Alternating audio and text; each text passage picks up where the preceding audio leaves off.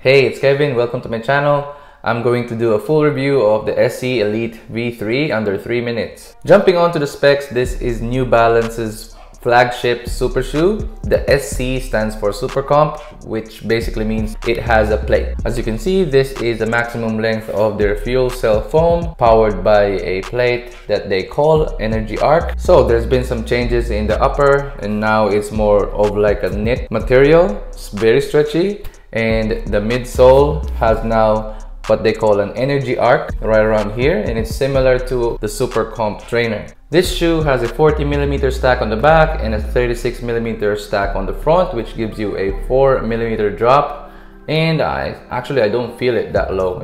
It feels quite high. So I'm really enjoying this combination of the fuel cell foam and the Energy Arc. It has a nice bounce to it. It's very fast. It is different from your usual super shoe. It's not as poppy as the Endorphin Pro 3. You know what, sometimes I feel like I'm flying with the Endorphin Pro 3, but boy does it give my feet a proper beating. It's hard for training days, where in this shoe you can use it for your training days, and it's a little bit more forgiving than your Metaspeed Sky. Now, if you're worried about buying your first ever super shoe and you're worried about not being fast enough, because I know some runners say that you need to be super fast in order for you to enjoy the benefits of the super shoe, the carbon plated shoe, the V3, SE Elite V3 is your soft, squishy savior. Now, I know I'm not fast enough. I just did a 10K today, 10K race. Finished around 50 minutes. I'll put the time in here. It was great. Did I push it to its limit? Probably not. Was I fast enough to enjoy the benefits? I did feel it.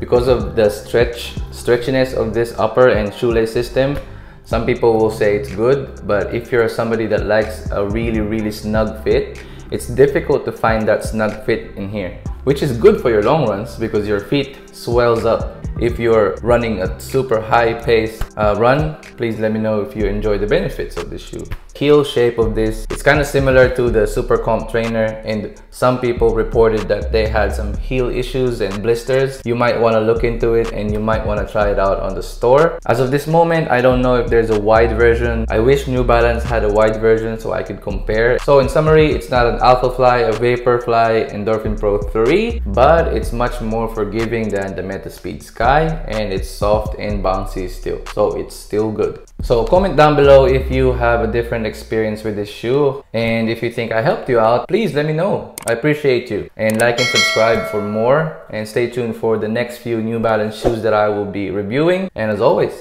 I'll see you on the next one. Peace. I can feel the blood creeping up from the heathens. Got will, got fight, got pride, got reason. If they wanna go eat, then you know I'm gon' feed them. If you're coming for me, hope you